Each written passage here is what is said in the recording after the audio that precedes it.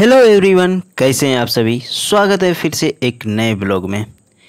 मैं आपका दोस्त सूरज पूरे दिल से स्वागत करता हूं, वेलकम करता हूं।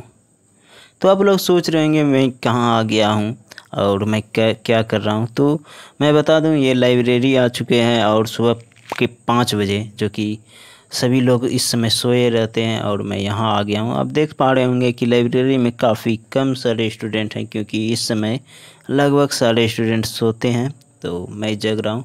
ये स्टूडेंट लाइफ भी काफ़ी डिफ़िकल्ट होती है। आपको पता है कि सुबह जगना, फिर शाम में पढ़ाई, फिर इस समय अगर रहते तो जिम जाना चाहिए, बट क्या करें, इतना बड़ा सिलेबस को पूरा करने के लिए कहीं ना कहीं सवेरे जगना भी एक आदत बन जाती है। तो हमको सवेरे नींद आने लग रही थी, इसीलिए थोड़ा सा सोच रहे थे वॉक भी हो जाए, उसके साथ साथ पढ़ाई कर लेते हैं, कुछ रिवीजन कर लेते हैं। तो उससे होता है कि नींद हमारी खुल जाती है, आँख हमारी खुल जाती है। I've changed for the better this time.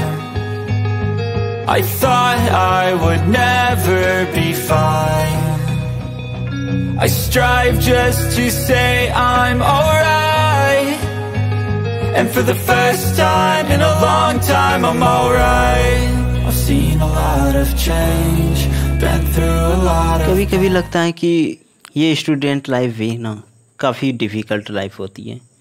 ये होता है ना कि सुबह जगो, फिर पढ़ाई करो, फिर सो, फिर मतलब ये क्या है कि आपको पढ़ाई से करना ही पड़ता है, क्योंकि कई बार लगता है कि हमारा ये डिसीजन तो गलत तो नहीं है।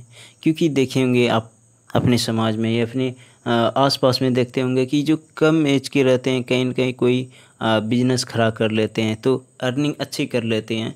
और हम लोगों को ऐसा लगता है कि यह पढ़ाई करो, इसके बाद फिर भी पता नहीं कि सिलेक्शन होगा या नहीं। पहाड़ जितना बड़ा सिलेबस, और उसको पूरा करने में लगभग 5 साल लग जाते हैं। तो फिर पता ये भी नहीं कंफर्म हो पाते हैं कि सिलेक्शन होगा या नहीं होगा। कई बार लगता है कि ये डिसीजन हमारा सही है या कि नहीं है।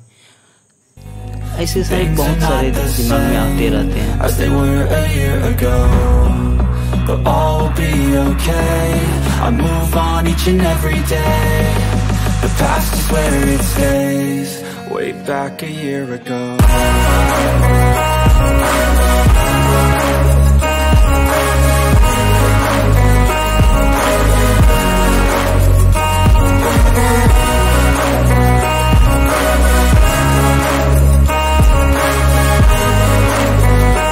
आँखों में इतना बड़ा नहीं है, लेकिन ये इतना बड़ा सिलेबस सोने नहीं देते। I'll push all my chips and go all in. I'll bet on myself, you keep stalling. I hear destiny and it's calling. I'll keep my head up high through the downs and lows, and we're all going live. Still nobody knows, but I'ma choose what's right and take what comes and goes. And ain't no one in life holding me back no more. I've seen a lot of change, been through a lot of pain. Some things are not the same as they were a year ago.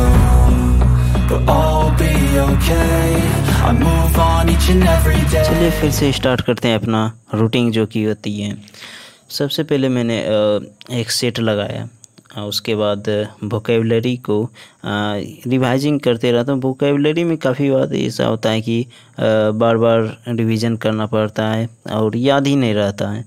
तो 2-3 ये daily morning में मैं कोशिश करता हूँ कि एक बार revision कर ले।